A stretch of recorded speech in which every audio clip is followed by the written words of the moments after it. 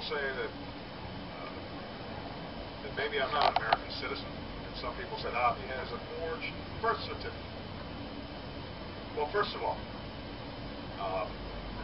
it's true, I'm not American. I was not born in Hawaii. I wasn't born in the United States of America. I come from Kenya. And so I think people saw my election as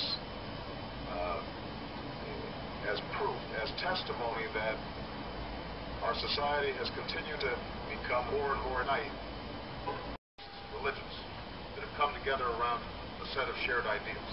And we are still a place where anybody has a chance to make it through misleading and dishonest practices, if they try. If that wasn't true, then somebody named Barack Hussein Obama from Kenya, from Africa, would not be elected president of the United States. People say that maybe I'm not an American citizen. And some people said, he has a forged birth certificate. Well, first of all, it's true, I'm not American. I was not born in Hawaii. I wasn't born in the United States of America. I come from Kenya. And so I think people saw my election as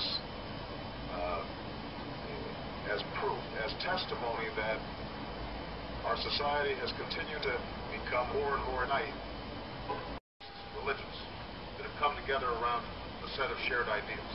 And we are still a place where anybody has a chance to make it through misleading and dishonest practices, if they try.